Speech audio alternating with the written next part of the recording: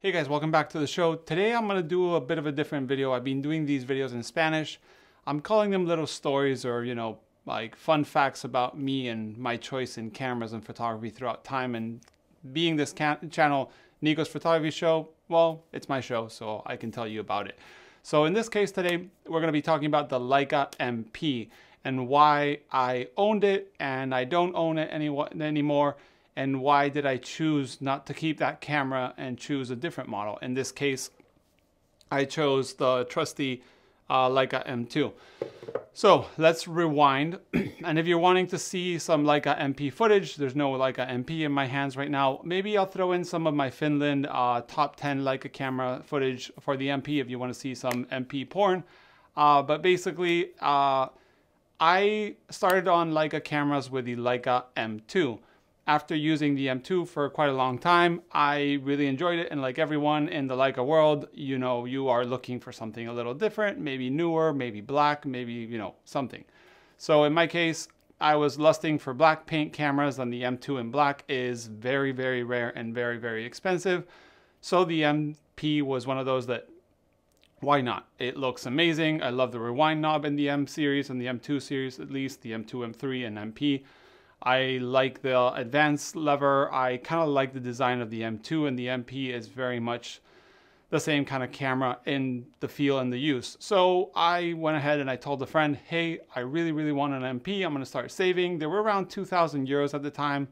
And he told me like, hey, Nico, don't go for the MTP. I own one. Let me send it to you. You can use it and tell me what you think after a while. So he sent me his MP, black paint, amazing camera, very, very new.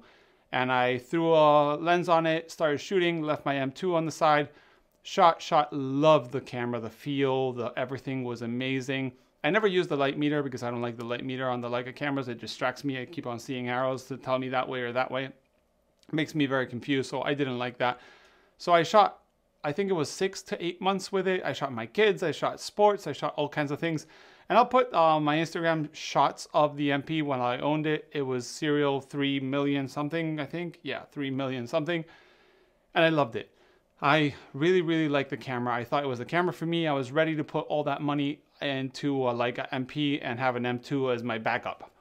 And then one day, I ran out of film on my MP, and I didn't have any film at my house at the moment. So I was like, oh man, I want to keep on shooting. And I saw my M2 on the side, and I was like, wait, I have an M2. Has film. So I grabbed my M2, I looked through it, I took one shot, and the moment I took one shot, it made me feel like, damn, this is actually what really feels good, not the MP. And don't get me wrong, the MP is an amazing camera. Whoever wants a modern Leica that they still sell today, a piece of history of camera making, it's like a jewel, can buy the MP and they won't regret it. But being an M2 user, and these cameras sell for around 500 euros, 600 euros back in the day at least, I was like, why is this camera feeling better to me than the MP? The MP should be feeling better. It's the mechanical perfection. So I went ahead and I shot the M2, and I kept on feeling strange, like, why am I liking this better? Why is this really the camera for me? It should be the MP. And I called my friend. I was like, hey, I was shooting the MP, ran out of film. I got the M2, shot. Damn, the M2 felt amazing. And he kind of looked at me like, yeah, that's exactly what happens to me. So I sent it back to him. He took it to London. He exchanged it for his 21 millimeter something. And someone else picked up the MP of my Instagram friends. And the next morning on a Monday, I go on my phone and I check, whoa, Shoot More Film has the MP. And I check the serial, same serial. So he's been shooting it ever since. He's brassed it the hell out of it.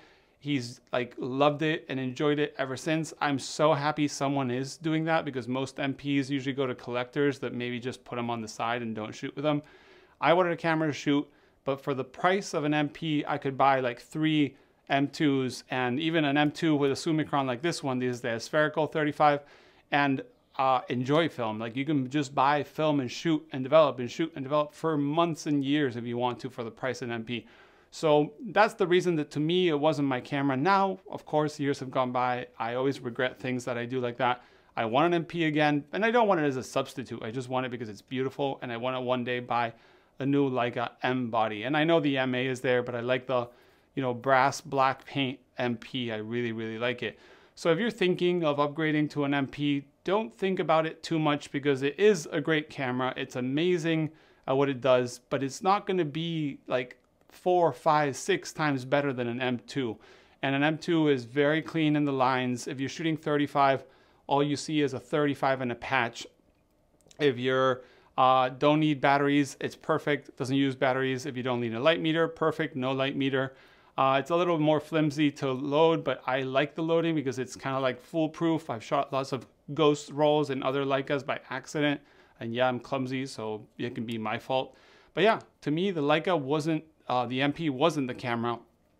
I since then picked up the second M2 for probably like a 500 euros. I love them. This is actually the second one.